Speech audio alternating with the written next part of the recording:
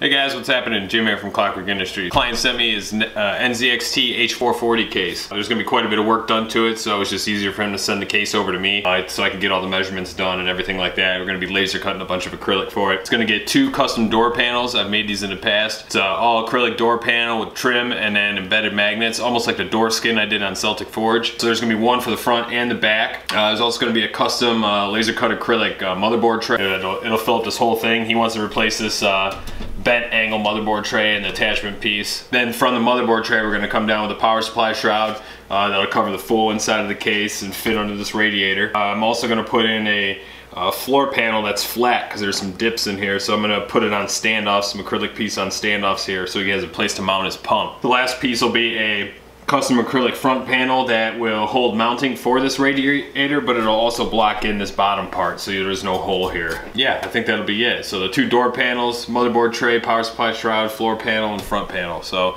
as I said, there's quite a bit of work, so it would have been a lot of measuring for him to make sure he got all accurate, so it's easier just to send the whole case out to me. So first thing I'm going to do is tear out this motherboard tray, and that's going to be the starting point. Get the measurements laid out for that, start from there. So I'm going to go ahead and get it drill out these rivets and get it taken apart.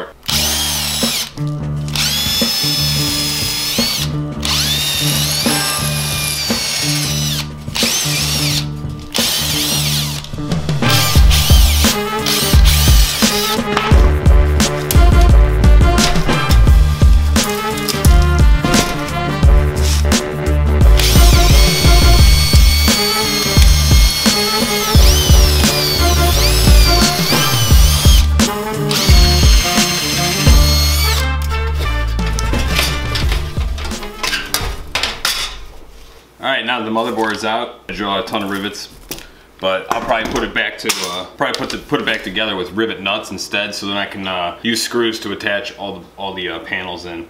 I might actually install a couple of the parts with some of the Clockwork case cubes just to get them some solid support throughout. Mostly the actually that's how I might install most of the motherboard and the power supply shroud, because it's just too easy to work off of those that way. That way I don't have to build any interior framing or come up with any kind of unique brackets. It's just really straightforward assembly. What I'm going to do is measure out this motherboard here so I could cut a piece of the 3/16 white acrylic. I'm going to laser cut everything for this. Once I have a piece modeled up, I can get it laser cut and installed.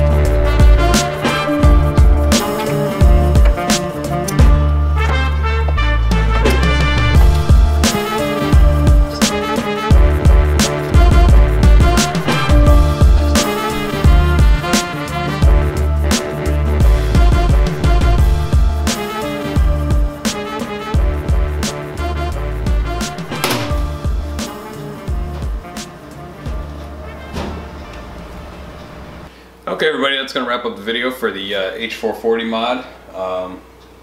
So overall, we did 2 custom door panels, magnetic with trim on them, clear acrylic window. We did the power supply shroud, black acrylic, used clockwork case cubes to attach the power supply shroud to the motherboard and the front the power supply shroud to the top of it. I also painted socket head cap screws. Preferably I would like them to be powder coated, but I don't have a powder coating set up yet, so white paint had to do. Motherboard tray, totally custom out of 3/16 white acrylic.